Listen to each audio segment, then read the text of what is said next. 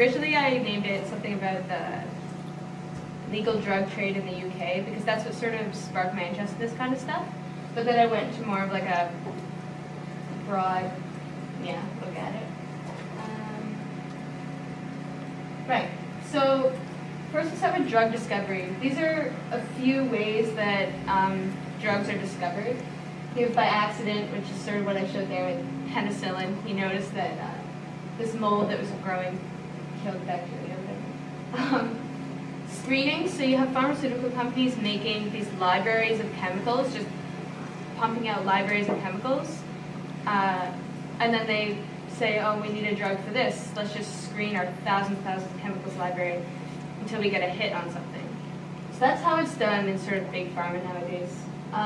Nature, things that have been used for a long time, typically originally from nature. Sort of, you can look at fermentation, alcohol. It's one way to get a drug. Biomimetic is sort of the same idea. You look at things in nature, and then you try and design a drug based on something that works, that's found in nature. And then design analogs, which is what I'm going to focus on. It's you take a drug that already works and make analogs of it, and I'll explain that to you in a bit.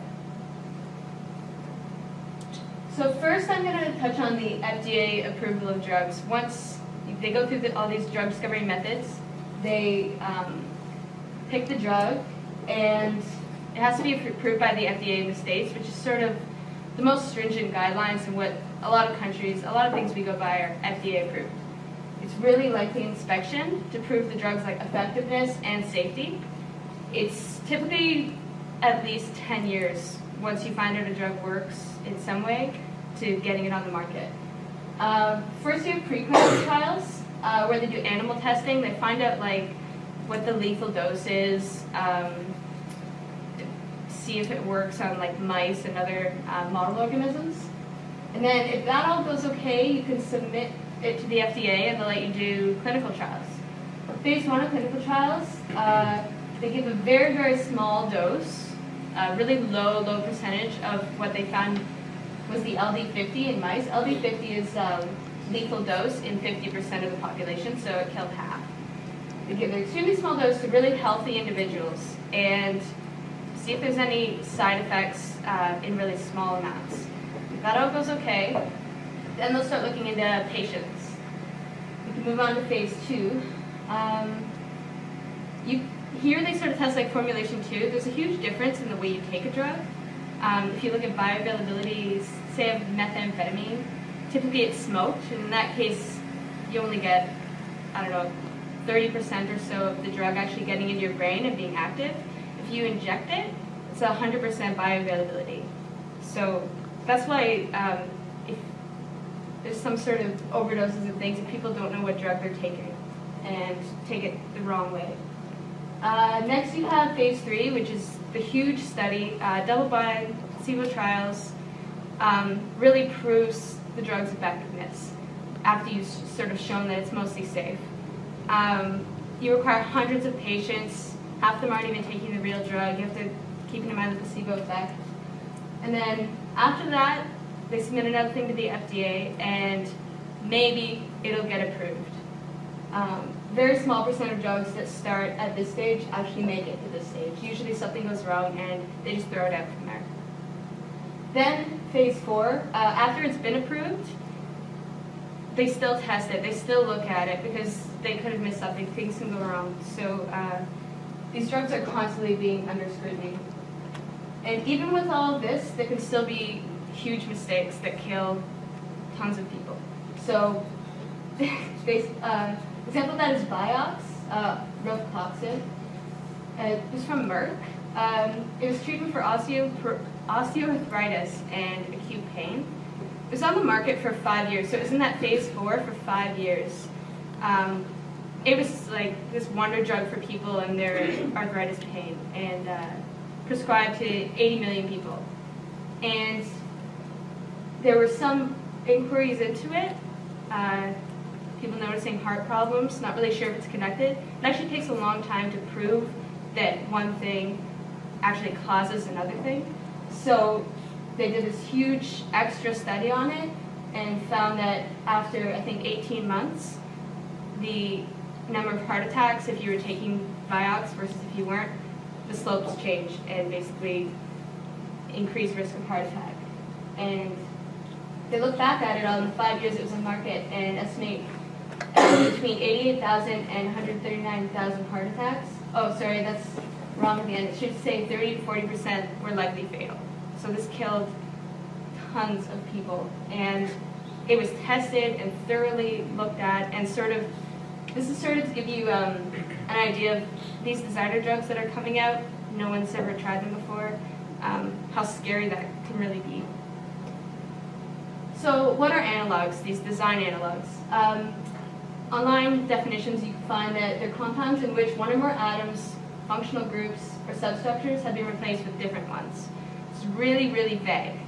Analogs of chemicals that are synthesized for illicit human use are referred to as designer drugs by the media. So people that take current drugs, modify them slightly, and then sell them to people. And typically they'll have the same effect for a little while, but then bad things could start happening. So here's an example of an analog that was designed for like illicit human use. This is PCP. It's actually a kind of cool structure. I never knew it looked like that. I think it's cool, but I'm in chemistry, so. And then, here's PCE. So this is a pyridine ring, 6-membered. And here it's just 2 carbons instead of all of these. And now you have to fill that in with a hydrogen. But you can see how these are structurally very similar and might do the same type of thing. So that's why it was synthesized. So this is from a paper from people that did a PCP binding study. So they took a rabbit or something and injected it with something that was like PCP. And when anything goes into your body starts making antibodies for it, if it's a virus or anything. So this rabbit made antibodies to recognize the thing that was like PCP, and then they isolated those from the rabbit and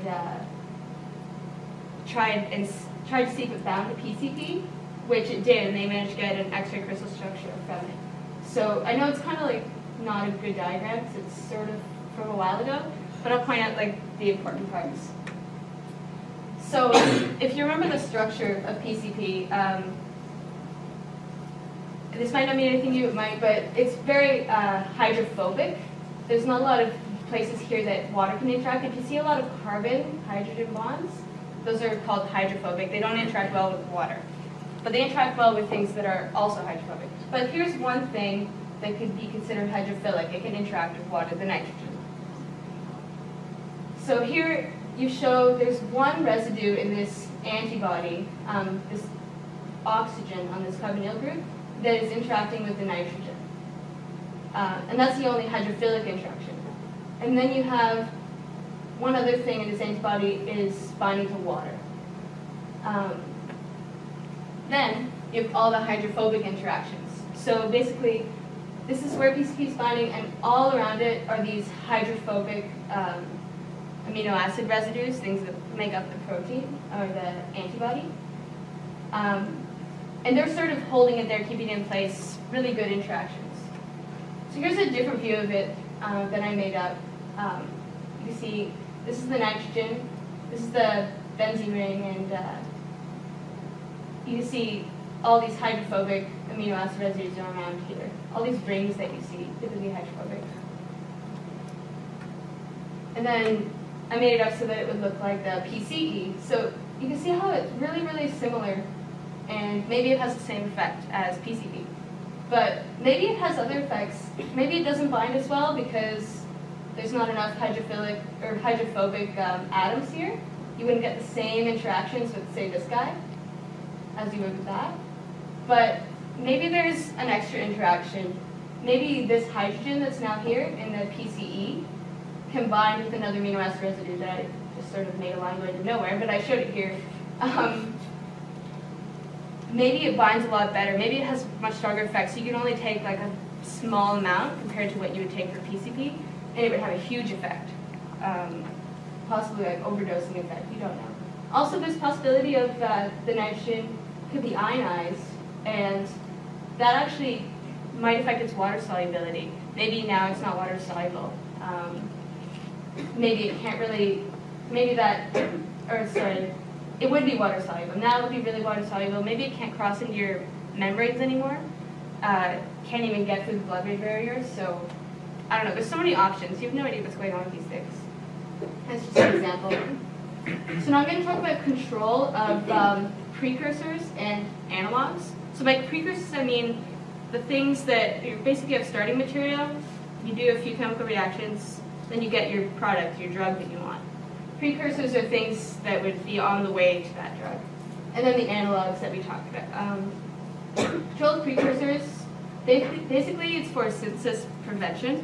It's like how they control pseudoephedrine and cough syrup and things so that you can't make meth from it. I'll talk about that a little later, but basically it's to prevent you from synthesizing these drugs.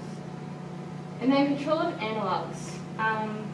It differs in different countries, and that's why there's problems between borders, and you see different problems in the UK than you do in the US.